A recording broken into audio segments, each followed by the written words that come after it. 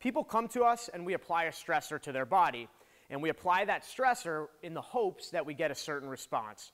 Hopefully we get a favorable response. And if we do, we should be asking ourselves, is there something I can do more? Can I make this better?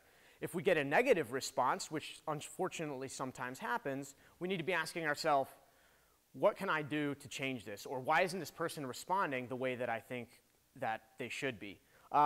And that really feeds into the idea of what I call the physiological buffer zone. So a buffer zone is basically just an area between 2 points. And in terms of the physiological buffer zone, we've got a point of physical capacity, and we've got a point, that kind of line of breakdown, injury, or pain. And I'm sure most of you guys can think up in your head an athlete or a client or someone that you've worked with who has this enormous physiological buffer zone.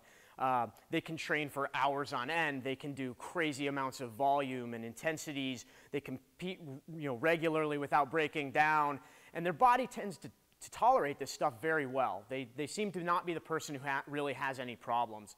And then you could probably think of someone who's the total opposite, whose physiological buffer zone is about this big, and it's like any little thing that you do, just a little too much. Maybe you push just a little too much and all of a sudden they blow up. Maybe they compete just a little bit too long and that turns into an incident, maybe not like a catastrophic injury, like a horrible muscle pull, but like a tweak, like, my shoulder feels a little bit sore today, whatever sore means to them or however they perceive that. So the question is, or the idea is, what can we do to extend this physiological buffer zone as big as possible? When I think about the healthy athlete, when I think about the high-performing athlete, there's 3 things that fit into the triad of this physiological buffer zone. Those athletes have good movement. They have high levels of fitness.